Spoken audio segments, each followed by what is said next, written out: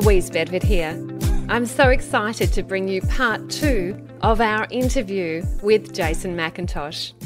You'll hear Jason's stories, you'll internalise his lessons, and it will drive you to become an exceptional trader. And of course, you know my business partner, Chris Tate. He's direct, he's no nonsense, and he certainly calls a spade a spade. You'll hear Chris and I interview Jason McIntosh. And at the end of this show, remember that you can go to Jason's website to pick up his video series. Go to motiontrader.com.au/talking trading. I know you'll love it and you'll get so much out of Jason's words. Keep listening.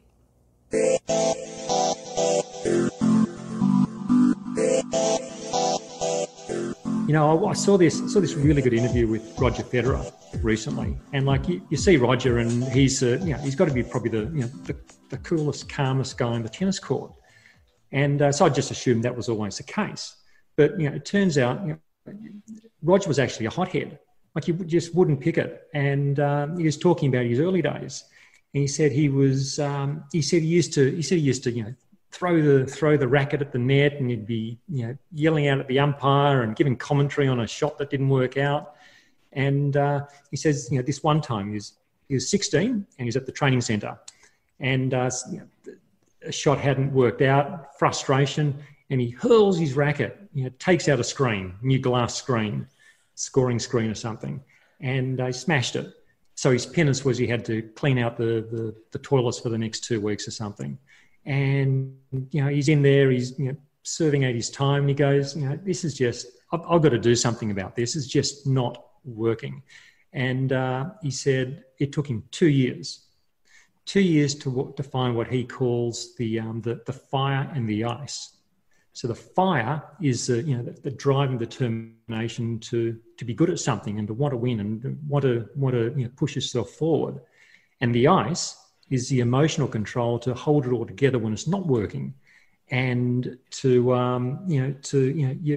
down 2 sets to 1, and you to come back, to say, look, I can come back, but then to say, if you don't come back, well, hey, it didn't work today, and that's okay. I'm cool with that, and I can take lessons from the failure, and I can use it to help me build, and this is something that you need to do as a trader. And because you look at Roger, and once he mastered that, his career took off. And I think that's the same with a lot of successful careers. Once people master their own self-control, their own emotional control, they become very good at excelling in whatever it is that they do. And from a trading perspective, look, I think there's no substitute to having the control. Say, as Chris was saying with the ego, it's like, take the ego out of it and just put the control in there. And I think if being able to control your emotions, and that becomes your a firewall to self-sabotage. And it makes a difference. It can make all the difference between being a fly-by-night, I've had a few wins, but now I've blown up because I can't control it all, to having repeatable success over many years. And I think it's trainable as well. I'm watching a movie at the moment. I'm falling asleep so early at the moment as well, so I'm watching it over a couple of nights. Free Solo, where this climber climbs without ropes in Yosemite. I've seen this. It's amazing. Oh my It's terrifying. You see him jump from rock from one side to the other across a void, and there's nothing. If he misses, it's a bit of a drop. It's chilling, absolutely chilling. And they popped him in an MRI, and they had a look at his amygdala, and they found that it wasn't firing the way the rest of us have our amygdalas fire. And as we know, the amygdala is the emotion center. It processes emotion, pushes it through to the hippocampus for memory formation. So if he needs a higher level of stimulation to give him those kicks, I mean, he could have been born that way. But I do think you can train your way into that same state. if you are a naturally flighty person, if you are somebody that jumps at your own shadow, there is a definite way that you can calm yourself down and get that routine in your life. You know, I look at you two guys and you're very, very calm people. I think that I'm a little bit more flighty, frankly. But when it comes to trading, I've trained myself to take some deep breaths, enter into my spreadsheet, the position, enter into the trading platform, step by step by step by step, so that I don't have that emotional like explosiveness.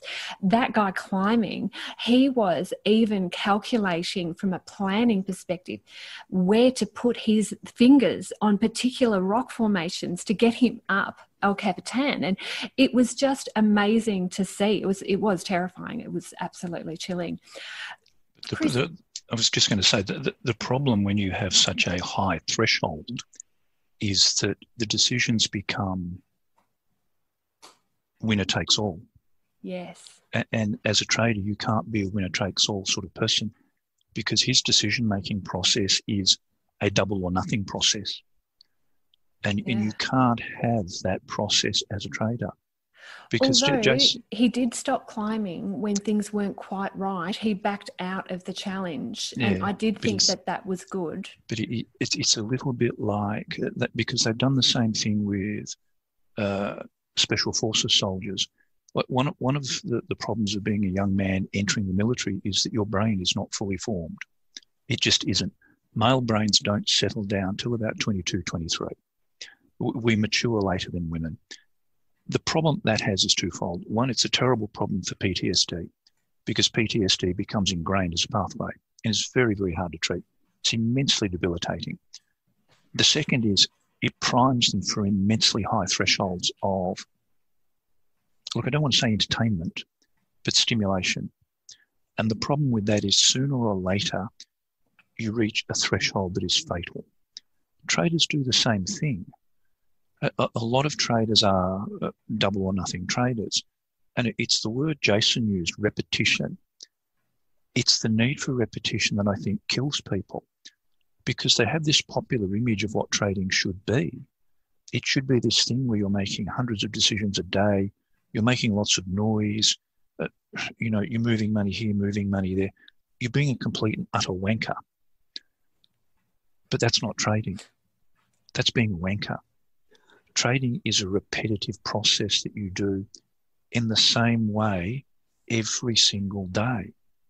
And the repetition kills people because they don't accept that is the way it should be. And we've experienced this in the mentor program. We've had people who've had jobs they've considered repetitive. They've left their job to take up trading and gone, oh crap, it's exactly the same. Well, yes, it is, because without that mechanistic approach of I enter here, stop is here, I will exit here, I have this much risk, we're done.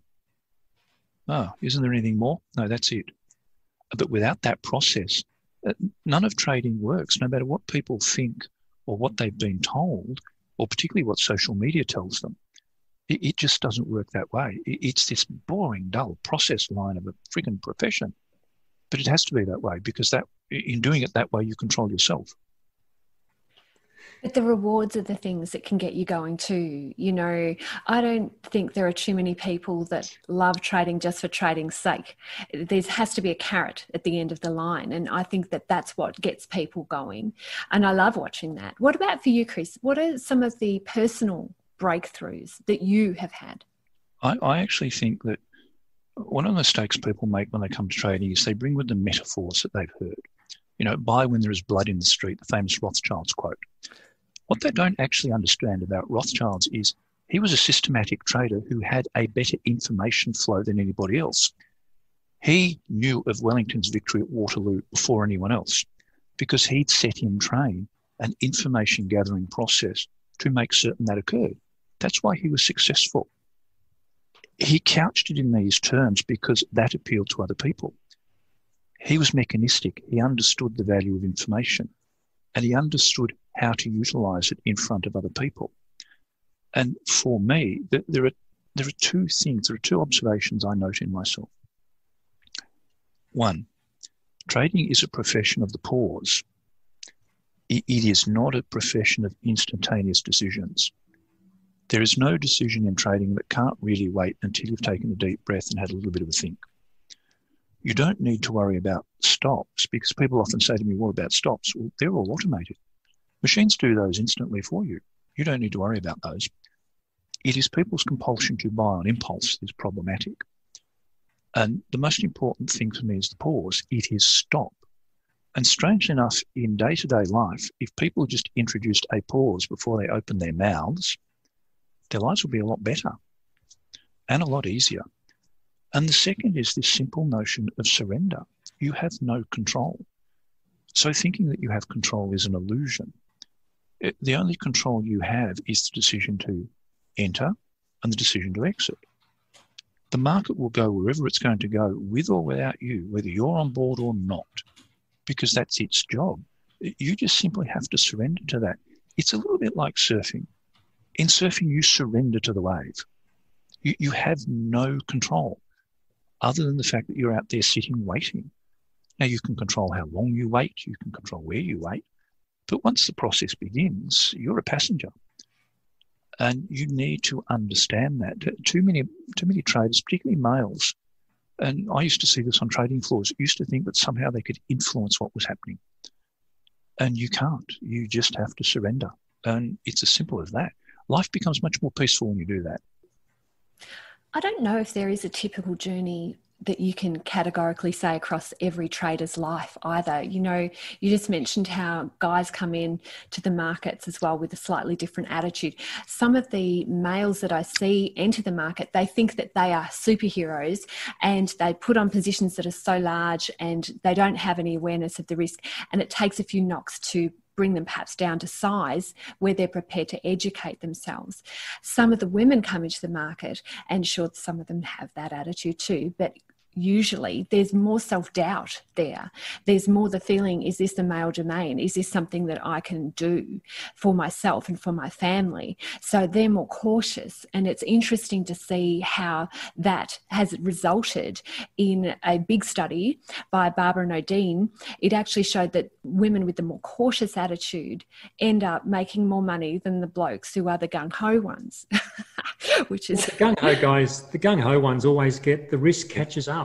Yeah, sooner or later. Up with people, and if you're in there swinging for the fences, it's just a matter of time before you get bowled at the stumps. It's I saw it happen so many times that when I was when I worked at Bankers Trust, it was called we were going into the revolving door because there were always someone coming out the other side, and invariably it would be a younger trader who would take too much risk and would blow up, and they'd be shown the exit.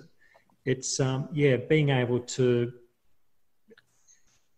if you're too cautious, then you can't pull the trigger on a trade.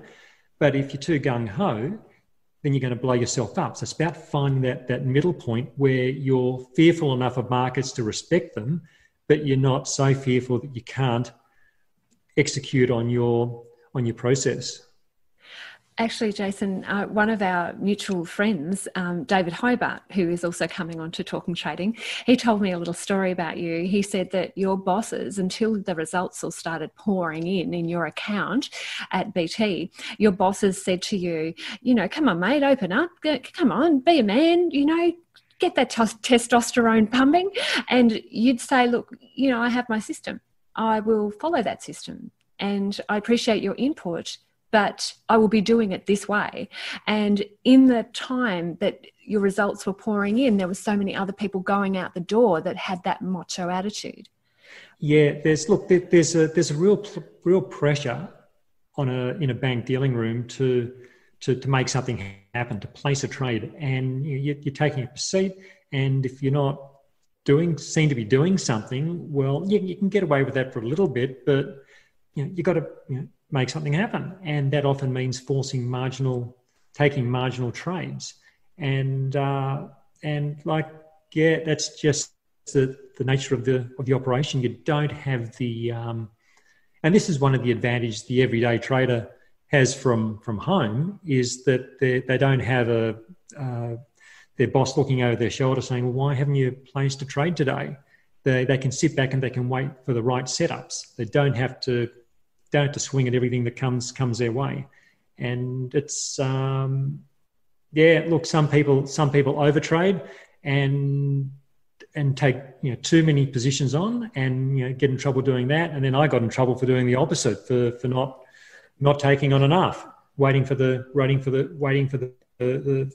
right setup. Being out of that environment, I guess it's freed me more to, like what I do now, I couldn't do at a bank because I take medium-term positions, and medium-term positions involve drawdowns, which last for more than a couple of days.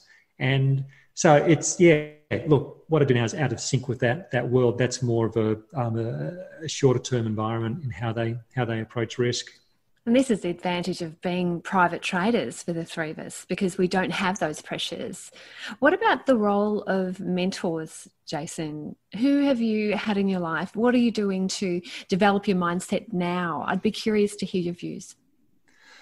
Oh, look, I've had some amazing mentors over the years, and they've made a huge difference to how I've developed as a trader. And a lot of that came from my early time at Bankers Trust. My first boss there when I got my graduate job was in the charting department, and he taught me that markets have three phases. There's an up phase, a down phase, and a sideward phase. And he said if you could identify which phase the market was in, well, then you had the potential to make a lot of money. And that's always stuck with me, because I'd just come from university where the professors had told me that markets are efficient, there are no trends, and nobody really has an edge. And so his mentoring opened my eyes to that whole world of looking at price action, and that's been the foundation of what I've done ever since. And then moving into the dealing room, being around other traders, seeing their strategies, seeing how they enter, how they exit positions.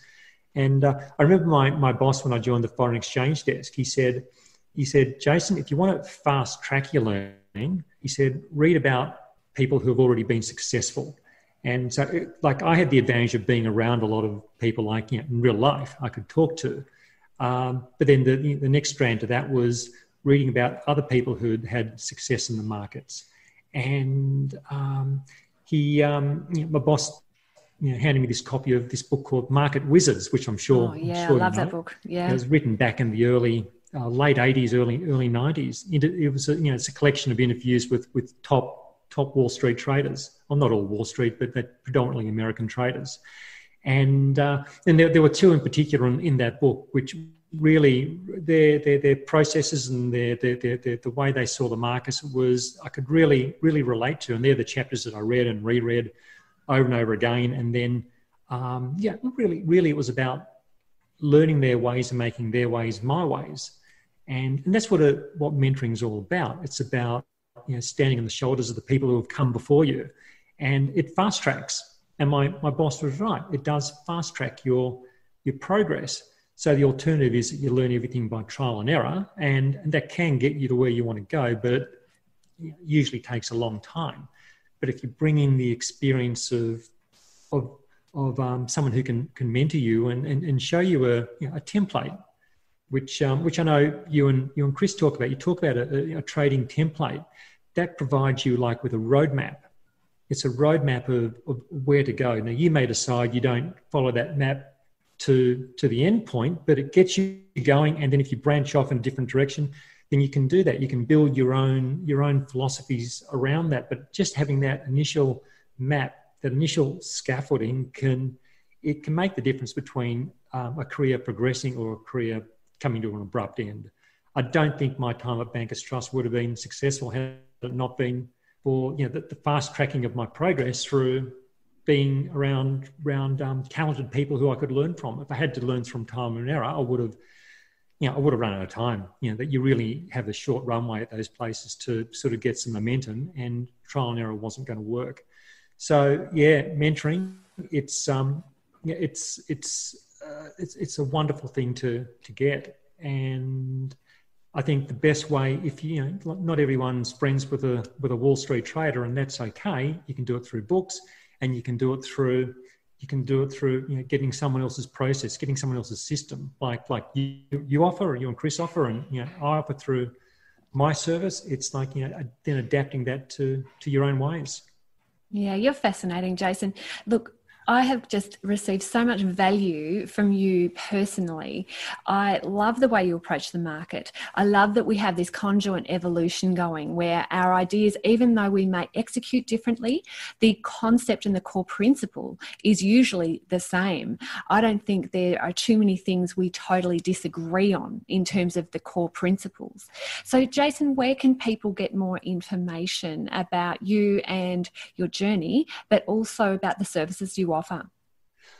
Look, I've set up a page for Talking Trading listeners. It's motiontrader.com.au/Talking Trading. So nice and easy, and that will allow people to sign up for. I've got a four-part training series which talks about the 5 key rules which I spoke about earlier, and how to go into more detail about how it all works and how they apply to a successful investment process. And look, I use a lot of my own stock trades as examples. So it's great to talk about these big concepts, but then it's also nice to be able to like see it in a real life example. So okay, well, this is how you actually apply it. This is the application of that rule of buying with the trend, or giving it room to move, or cutting a loss, whatever it may be. You actually see it, and I think through seeing something, it really helps. You can read something, and that's great, but then to actually see it, it really helps. It helps imprint it on in your head, and then it makes it something that you can then go out and try and replicate yourself. And when it comes down to it, that's what it's all about: replicating a process that has a long history of being successful, and making that your own. I love it. So that website again is motiontrader.com.au/talking trading. That's the one. That's good. And Chris, what other things do you think you'd like to share with our listeners so that we can round out this interview, because our time is up now? I think one of the things, it's a human trait. And it's a human trait to look for differences and to assume that those differences are somehow deal breakers or too large to overcome. But when people look at traders of any sort, the key point to look for, and this touches on what Jason said about market wizards, it is to look for the similarities. Look for those things that are continuous across groups or across individuals, because success leaves clues. The great mistake people make is they think that success is unique. No, it's not. It is idiosyncratic to the person because it's theirs, but the mechanisms by which they were successful are not unique. It's just that they found their own spin. They found that point in the Venn diagram where all the bits sit and where they sit. And once people manage to get to that point, and again, we come back to this notion of ego and surrender, let go of what you think is right and find what actually is right, then trading becomes a much easier process, because you begin to see that there are similarities in people, that people who do well do certain things in a certain way. And as Jason said, if you can shortcut that process somehow, then you won't end up living in a cardboard box under a bridge. Which should be the aim for everybody. Well, yes, as a life ambition, it's probably pretty good. Like success is a formula. It's a formula. It's not random. Luck is involved. I've had luck throughout my career, which has made a difference, which has made key differences at times. But it's but in general, it's success is a formula, and if you can you follow it, it's all about odds, isn't it? It's about putting the odds in your favour, and you follow a formula of success, and you increase your chances of that actually happening to you. Absolutely. And the thing that we love about our Talking Trading listeners is that they are backing themselves. They are putting the odds in their favour of not only having a successful trading life, but also being the best person they can be. We've loved bringing you this interview. Keep listening every week on Talking Trading, because we will be giving you trading gems that you'll be able to use, and it will last a lifetime. That's our total goal. This started out as our passion project, about 7 years ago now, and we're still going strong, and we love bringing you these types of interviews week after week. Wasn't Jason terrific? We just adore the man. I hope you've enjoyed these last couple of weeks where I have literally arm wrestled Caroline Stevens so that I could interview Jason McIntosh. And Caroline is going to, of course, be back next week, and we will try and keep the arm wrestling down to a bare minimum. So until next week, happy trading. The views represented on Talking Trading are general in nature and do not take into account your objectives, financial situation or needs. Before acting on any of the information, consider its appropriateness in regards to your own situation.